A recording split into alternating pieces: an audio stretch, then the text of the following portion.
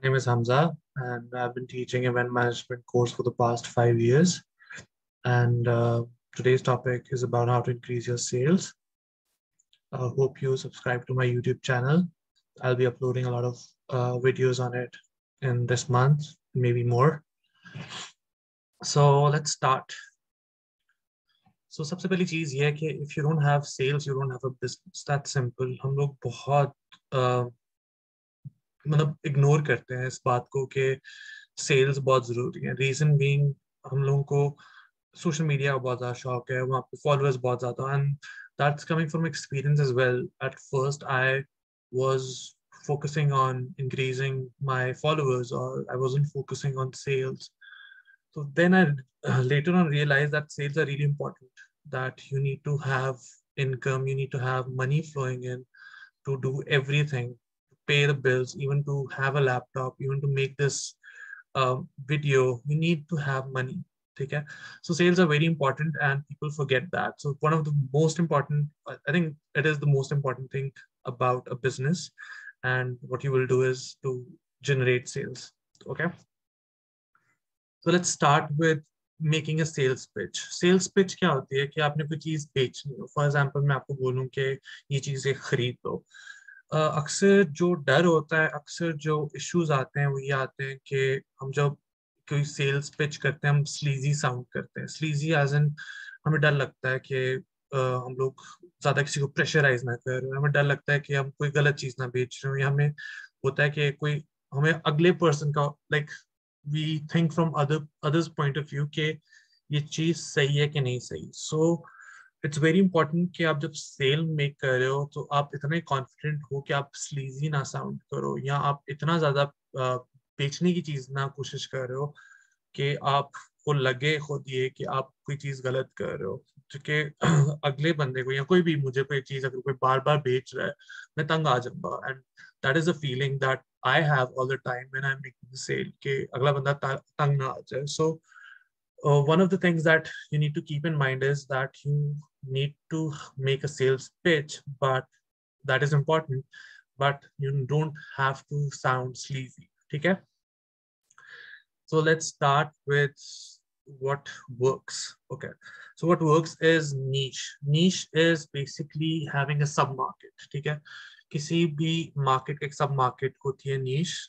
For example अगर आप कहेंगे यार्ड सेलिंग कह लें, आप कह लें कि बास्केटबॉल खेल लें, या इस तरह कर लें कि क्रिकेट है या सॉरी स्पोर्ट्स है, उसमें नीश एक बास्केटबॉल है। ठीक है, तो एक बड़ी मार्केट की एक छोटा सब लाइक कह लें सेगमेंट।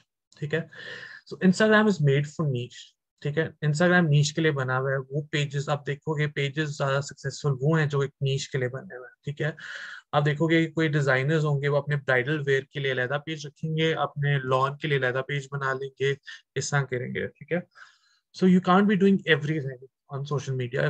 मतलब शुरू में आपके लिए it's okay to get the experience, आप बर्थडेज करो, कॉर्पोरेट इवेंट्स करो, आप वेडिंग्स करो, but eventually you need to find what is your niche. ठीक है, लोगों को स्पेशलाइज्ड लोगों के पास जाना पसंद है। For example if you know that आपको स्किन स्पेशलिस्ट के पास जाना है, या स्किन आपकी खराब हो रही है, तो आपको पता है यार मुझे किसके पास जाना है, किस डॉक्टर के पास जाना है जो इसके लिए बेस्ट है। So that is how customers think.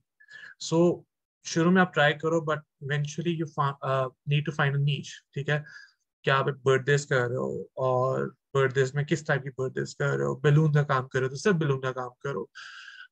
Don't just bombard your audience with everything that you're doing. It's true for event management companies. जितने भी top event management companies हैं, you will see कि they do mostly weddings. ठीक है, birthdays वो लोग काम ही करते हैं। उनके पेज पे आप birthdays नहीं देखोगे। I found my niche, शुरू में मैंने जब काम करा था, I found my niche within 1 year। मुझे समझ आ गई थी कि this is something,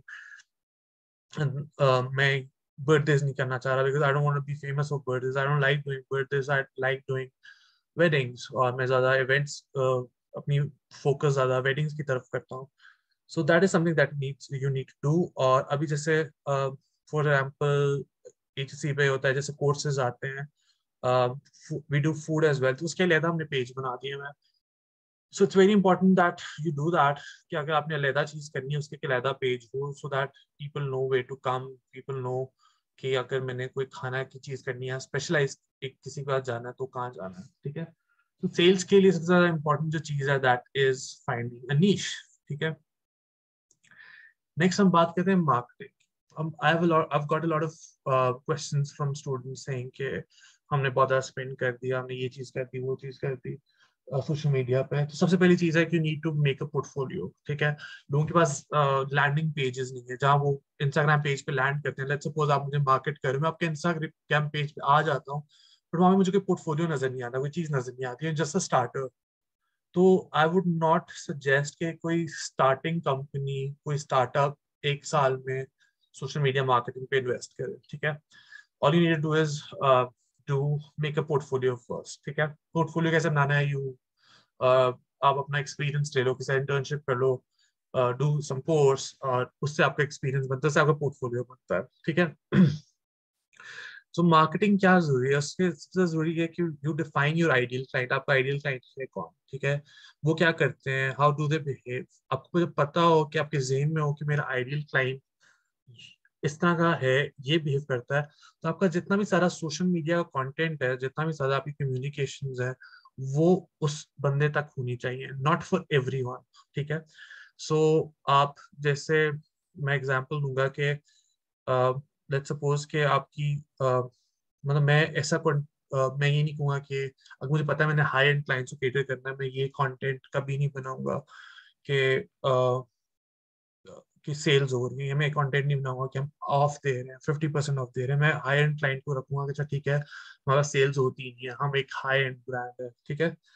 so if you are marketing to everyone, you are marketing no one. सो ठीक है, यू नीड टू आइडेंटिफाई कि आप किसको मार्केट कर रहे हो, ताकि आपकी कम्युनिकेशन ईजी हो जाए, आपको पता आप किससे बात कर रहे हो। आप जेन उन्हीं को सोचो कि मैं उनसे बात कर रहा हूँ, और आपकी हर चीज उस तरह हो। और कम्युनिकेशंस क्या होती है, कम्युनिकेशंस होती है आपका बिजनेस कार्ड, कम्युनिकेशंस होती है आपका लेटर हेड, कम्युनिकेशंस होती हैं आप जिस पे उनको कोटेशन बना के दे रहे हो। तो वो सारा उन्हीं के लिए होना चाहिए। एक हाई एंड क्लाइंट के लिए एक हाई एंड चीज होनी चाहिए। लोगों को एक तो होता है देखते हैं तो एक एक अलहदा सेंसेस एक्टिवेट होती हैं, but when they touch something तो एक अलहदा सेंसेस एक्टिवेट होती हैं। So if you are touching the your business card, if you are touching your quotation, या कोई भी चीज आप उनको जो दे रहे हो, it should be high quality. अगर if you want, if you are catering to hire clients, अगर if you are not catering to hire clients, तो आप इसको जाने दे सकते हो, ठीक है। But everybody wants to work with high-end clients, I'm pretty sure. ठीक है, making a client sheet. This is very important. So you need to start making an Excel sheet, एक notebook आप बना लो, उसमें लिखना शुरू कर दो कि इस क्लाइंट ने मुझे अप्रोच किया, उसका नाम लिखो, उनका सोशल मीडिया हैंडल लिखो कि उनका हैंडल क्या है। फॉर एग्जाम्पल, मैंने अपनी एक शीट बनाई हुई है यहाँ पे, ठीक है। This is a new sheet for the upcoming year, and इसमें लिखा है उनका नाम क्या है, सिटी कौन सा है, कितने गेस्ट हैं, व्हाट्सएप नंबर मैंने डिलीट कर दिया बिकॉज ऑब्वियसली मैं नहीं शो करना चाह रहा था, डेट क्या है उनकी, वेडिंग डेट है, रिमार्क्स क्या है। तो रिमार्क्स में आप लिखोगे कि उनको कॉल मैंने भेजी, फिर और रिमार्क्स लिखोगे कि उनको मैंने ये चीज़ भेजी, ये चीज़ भेजी। So you need to make a lead, यहाँ पे मैंने लिखा हुआ है sales and Leeds. So you need to make a sheet like this, ठीक है, for yourself, ठीक है। और उसको फिल करते जाओ, करते जाओ, करते जाओ। कोई भी आपके पास पोटेंशियल इंक्वायरी आती है, कोई भी क्लाइंट आता है, उसकी एक शीट बना लो, सो दैट आपकी सीन में भी हो कि उनको किस तरह आपने अप्रोच करना है, ठीक है। Data is very important, data is very important to सी कि आपके पास कितने लोग, फॉर एग्जाम्पल मैं मार्केटिंग कर रहा हूँ, एक महीना में मार्केटिंग करता हूँ, एड्स लगाता हूँ, स्पॉन्सर एड्स चल रहे हैं, सो आई नीड टू सी कि उसका कितना फायदा हो रहा है, कितने लोग आ रहे हैं। सो मेरा केपीआई यानी की परफॉर्मेंस इंडेक्स, इंडेक्स क्या क्या है, ठीक है। मुझे मार्केटिंग और करनी चाहिए, मुझे क्या चीज करनी चाहिए जिससे और क्लाइंट्स आए, मेरी क्लाइंट शीट आती जाए, ठीक है।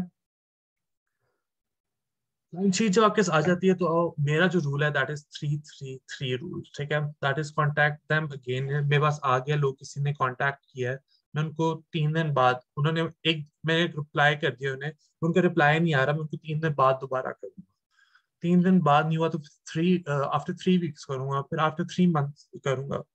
तो व्हाट आई डू इज कि I apply this rule to every client, and मतलब जरूरी नहीं है this holds true for every client, because कुछ क्लाइंट्स की वेडिंग्स आती हैं after 1 month, then it could be after, let's say, after every day I do it, like once a week कर लो या इस तरह कर लो.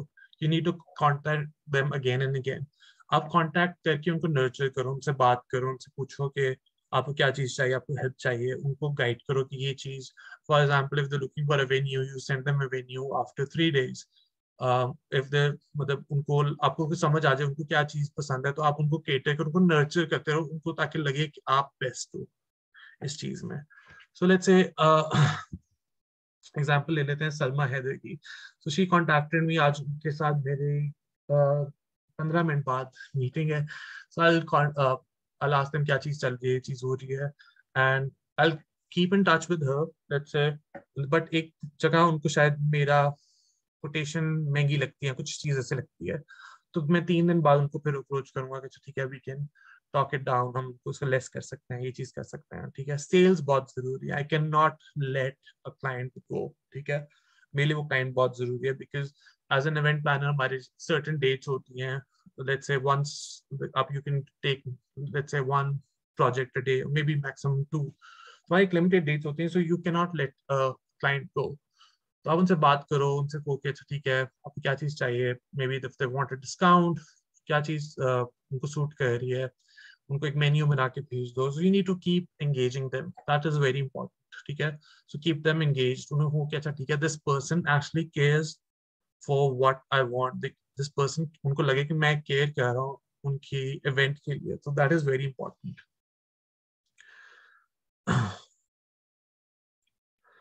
तो सेल्स फनल क्या होती है? सेल्स फनल होती है कि आप एक तरीका रखते हो, एक स्ट्रैटेजी जो होती है, स्ट्रैटेजी होती है कि आप एक तरीका रखते हो कि आप शुरू में मार्केटिंग करते हो, स्पॉन्सर एड्स लगाते हो, चीजें करते हो, कम्युनिकेशंस करते हो, नेटवर्किंग करते हो.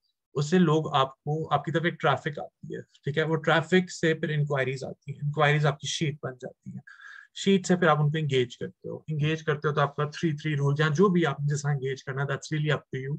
ये मेरा जो रूल है वो दैट इज ये. Then what causes sales. ठीक है, so marketing sheet and 3 rule causes sales. That's how you make a sales funnel. Tips.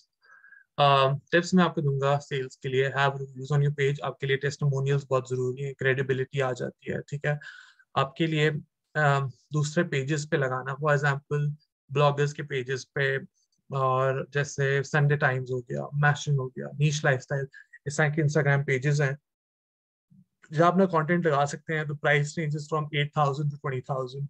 ठीक है, वो आप depending on your budget on marketing आप लगा सकते हैं. मैं जरूरी नहीं है एक स्टार्टअप के लिए दूंगा, बट इवेंचुअली आपको ये चीज देखनी चाहिए, बिकॉज ऐसे लोग ही, जो लोग ये चीज पढ़ रहे हैं वो मेरे आइडियल क्लाइंट्स हैं. ठीक है, तो वो जब सनी टाइम्स देख रहे हैं, जिससे चीजें देख रहे हैं, तो वो मुझे भी अगर देख रहे हैं तो वो उनको लग रहा है कि एक सेम फील उन्हें आ रही है. ठीक है, invest in a business card. Like I said, high quality business card होना चाहिए. You can't do like a paper business card. ठीक है, work on branding. That is very important. कि आपकी branding, आपकी एक यूनिफॉर्मिटी हो, सेम कलर्स हो. आप देखोगे HSC के पेज पे, आप देखोगे HSC कोर्सेज के पेज पे, the same colours. People can identify कि क्या चीज है. अभी भी इस प्रेजेंटेशन का colour is the same colour that I am using for HSC courses.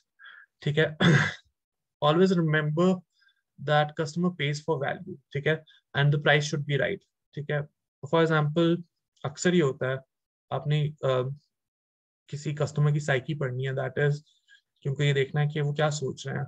अगर एक चीज 25,000 की मिल रही है और एक चीज 35,000 मिल रही है, वो ये सोचेंगे कि 35,000 वाली चीज की क्वालिटी बेहतर है. सो लोगों को लगता है कि क्वालिटी और प्राइस कह लो कि प्रोपोर्शनल है, डायरेक्टली प्रोपोर्शनल है. प्राइस ज्यादा अच्छी, क्वालिटी तब अच्छी होगी जब प्राइस अच्छी होगी. ठीक है, so one can not lower the price. आपको प्राइस अपनी सही रखनी है सेल्स में. So you can not go down. मैं ये नहीं कर सकता कि एक क्लाइंट मुझे बोल रहा है कि मुझसे नहीं हो रहा, ये हो रहा, मैं उनको बहुत कम प्राइस में ले जाऊँ. सो I need to keep that up as well. ठीक है, check other players in the market. ठीक है, आप हाई एंड ब्रांड्स का देखो, उनकी वेबसाइट्स देखो, उनका देखो कि वो क्या कर रहे हैं, उस तरह अपनी ब्रांडिंग रखो. Because like I said, let's suppose एक ब्राइड एलान का ड्रेस लेती है जो 20 लाख का है, वो डिकॉर पे भी खर्चा ज्यादा ही करेंगे obviously. So they need to feel the same and buying the high-end brands and your brand as well. तो feel same होनी चाहिए. So आपकी branding same होनी चाहिए. Just don't throw stuff in. ठीक है?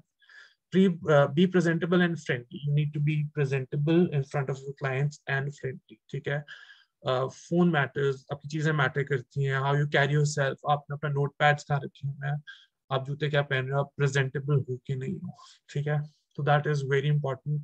Sorry to say this, I hate this, but this is actually true. ठीक है? Imposter syndrome क्या होता है? Imposter syndrome होता है कि आपको अक्सर लग रहा होता है कि आप एक चीज गलत बेच रहे हो, या आपको लग रहा होता है कि आपके अंदर फीलिंग होती है कि एक होती है इम्पोस्टर की, यानी फेकनेस की फीलिंग होती है, या एक कह लो एक कॉन मैन की फीलिंग होती है. आप किसी को कॉन कर रहे हो, क्या किसी को कोई चीज कर रहे हो. और इम्पोस्टर सिंड्रोम हर किसी के अंदर होता है, एंड मेरे अंदर भी था कि मुझे लग रहा था कि यार मैं झूठ बोल रहा हूँ, शायद मैं ये डिलीवर नहीं कर सकता चीज, मैं सेल किस तरह मेक करूँ and everything. But usually this happens when when you are out of your comfort zone. ठीक है? अब जब कंफर्ट जोन से बाहर होते हो तो सेल्स करनी मुश्किल हो जाती है. So just keep in mind कि जब आपको लग रहा हो कि आप शायद किसी को सही चीज नहीं बेच रहे या कुछ ऐसा नहीं कर रहा, तो वो शायद अपने कंफर्ट जोन से बाहर निकल के कर रहे हो. But obviously you need to make a good sale. You need to deliver. ठीक है? That's what I'm gonna say.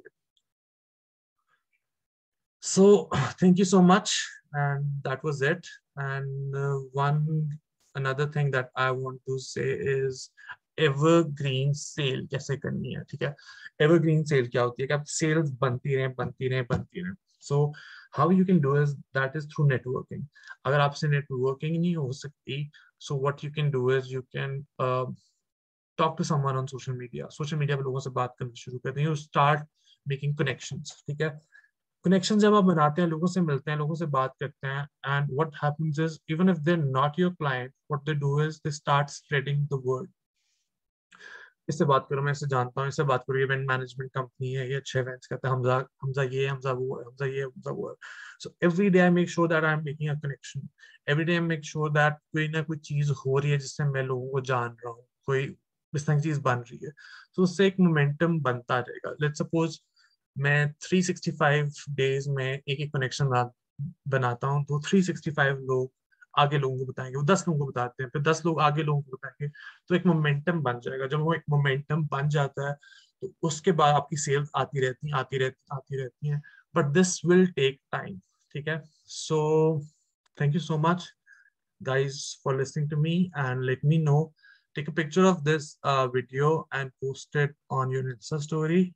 And कोई भी questions हो, just you can comment or reply to my email or write me an email as well.